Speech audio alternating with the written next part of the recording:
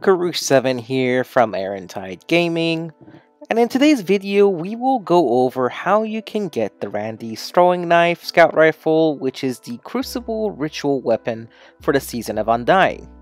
But before we get to the juicy details, make sure to hit that like and subscribe button for daily gaming content. In order to start this quest, head to the tower and visit Lord Shaxx. Afterwards, grab the questline Reconnaissance by Fire. Once you have the quest, there's 3 different objectives you need to complete. First things first, you need to get 450 Scout Rifle Final Blows, then you will have to earn medals and get kills.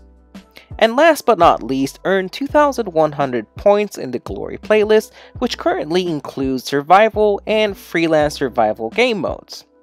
The 2,100 point is collective, and you do not lose progress when you lose a match. Quick tip, a lot of players have been having a hard time getting the medals part of the questline done. What we recommend is use a fusion rifle, as the fusion rifle multi-kills without dying, gives you a medal called the Cold Fusion medal, which gives you about 2% progress towards this part of the quest, which is the most effective way to get this part of the quest done. Now, if you have any questions, please let us know in the comments below. But as always, thank you for watching ARRANTIDE-GAMING, and have a great day. Tokyo.